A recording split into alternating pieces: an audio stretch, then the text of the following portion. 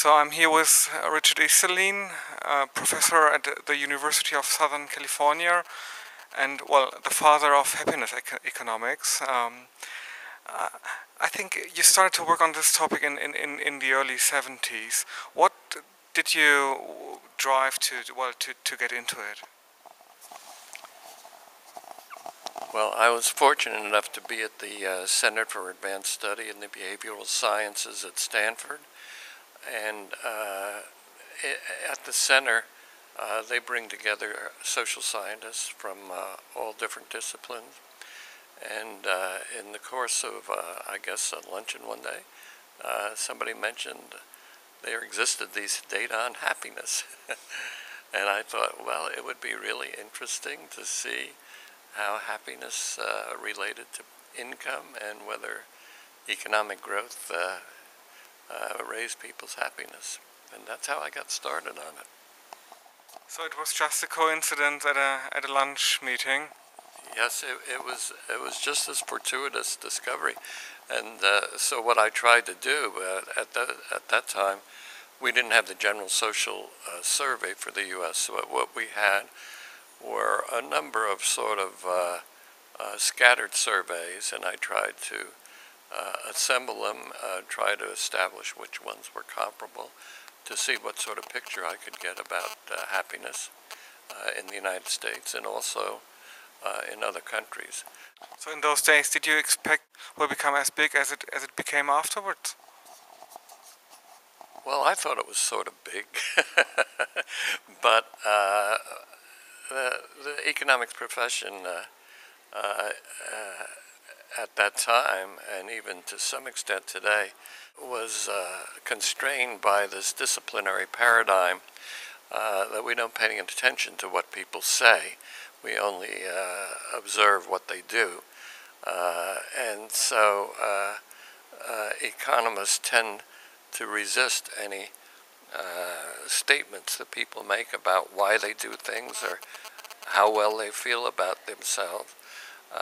So understandably, they didn't at the time pay much attention to what was going on, to what I was saying. Do you think right now the discipline is accepted by mainstream economists?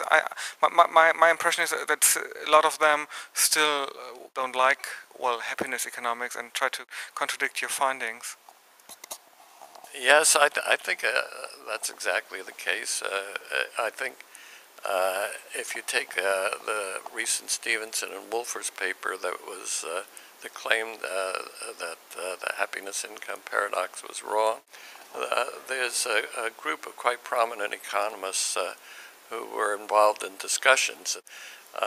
Some of them are very cautious, like Gary Becker. He did not jump on their bandwagon, but others were delighted to see the result claiming that the paradox was wrong. So since you already mentioned this paper, do you think the finding that, well, there isn't any Easterlin paradox, if you look at the data correctly, as they claim, holds water? Or? Their finding really is based upon a confusion of the short-term relationship between happiness and income and the long-term relationship. So think of an upward trend in GDP that's of a sawtooth nature, going up and down, sort of like a business cycle. Happiness tends to display that same sawtooth pattern, but it's around a flat line, not a rising line like GDP.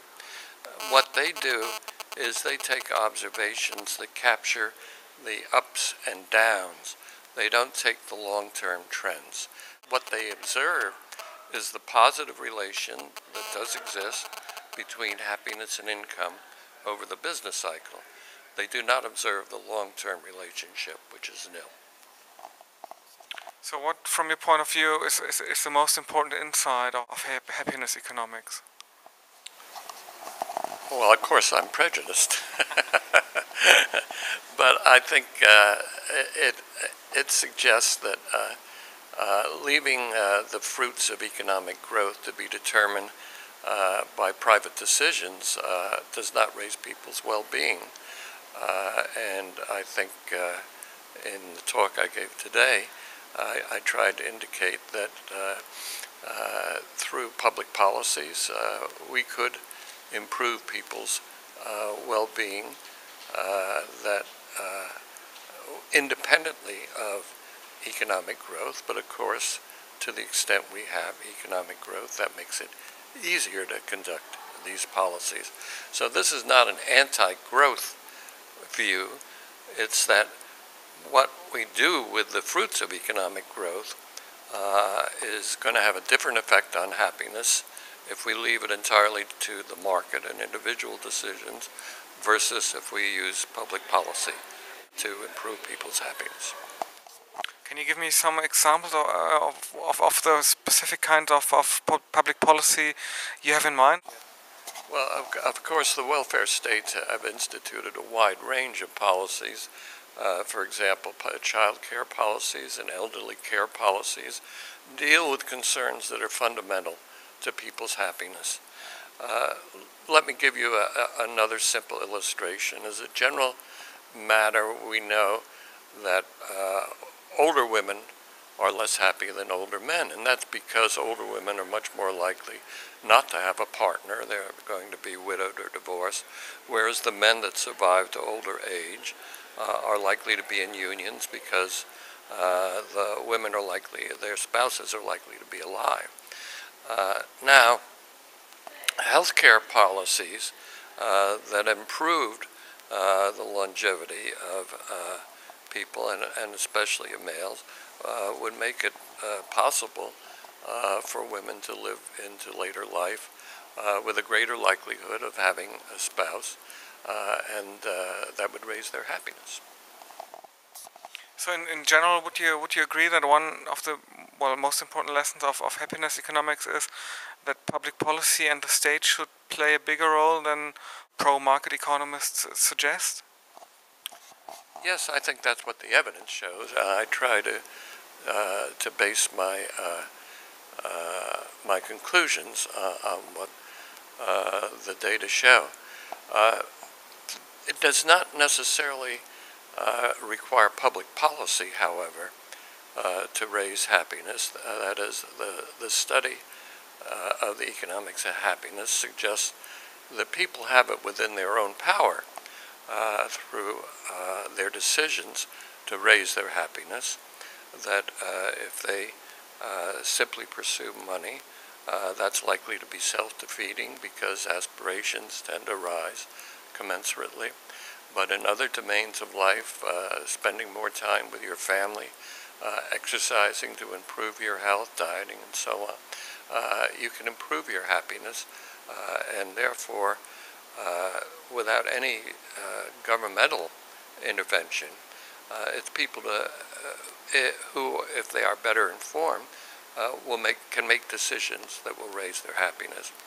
All I'm talking about is essentially analogous to policies in which we try to educate people with regard to their physical health, such as smoking. So we have educated people, and that's had a significant impact on reducing smoking and improving their health. And I'm talking now about policies that would have a similar impact on their mental health. Do you think politicians in general and in the US specifically take those findings seriously enough? I think there's a vast difference between Europe and the United States. Europe is very much in the forefront of drawing upon work in the economics of happiness, starting to implement official collection of happiness data and utilize those data in the formation of public policies. So I think the developments in Europe are very encouraging. I see no counterpart of that in the United States. And I think indeed that the discipline of economics in Europe and in the United States also reflects that. I think the acceptance of happiness research is much greater in Europe among European economists and social scientists than it is in the United States. So both on the disciplinary side and the public policy side, I think the United States is a severe laggard, much to my regret. What do you suspect is as a reason for this continental divide? I think the American discipline and American politicians are much more free market oriented in their general outlook and much more questioning of the value of governmental intervention. Whereas in Europe they're more open-minded about the utilization of government to improve public human well-being. There is this idea, or there was this idea of having a gross happiness index similar to the gross national product. Do you think that we should try to build something like a national happiness index? Yes, I really don't know what people have in mind who propose this, and I don't know what an index would comprise. My feeling is that the measurement of well-being, whether we talk about GDP or happiness, involves matters of scope, what you include, and valuation, how you put the things together.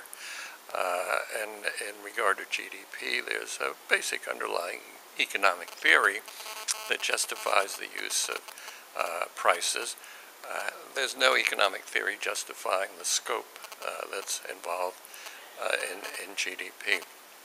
In the case of happiness, the beauty of it is that each individual, essentially, the scope of what determines his happiness and how he puts them together is done by each individual, and so you don't have to have an outside scholar or scientist to try to determine that. You're left with the question, of course, whether you can aggregate across individuals, and there the justification is, well, when you explore with people what they think is important for happiness, you find throughout the world the same factors being mentioned, which are making a living, family considerations, health considerations, the kind of job that you're able to get. So the aggregation is justified on the grounds that what's important in determining happiness is by and large quite uniform across individuals. That doesn't mean it's the same for you and me, but when we're talking about countries as a whole and how countries change over time, I feel that the aggregation of individuals is quite justified. So I take the existing measures of happiness or life satisfaction as unitary measures comparable to GDP that aggregate across the relevant factors, that they put them together, and that they can be combined among individuals in a meaningful way to get measures of people's well-being. Okay, one final question. What do you think are the most important open questions when it comes to happiness economics? I think establishing clearly the impact of different public policies is important, and also shifting individual decisions, although I think we know more about that. So I view the research as moving increasingly into a policy agenda in the future. All right, thank you very much.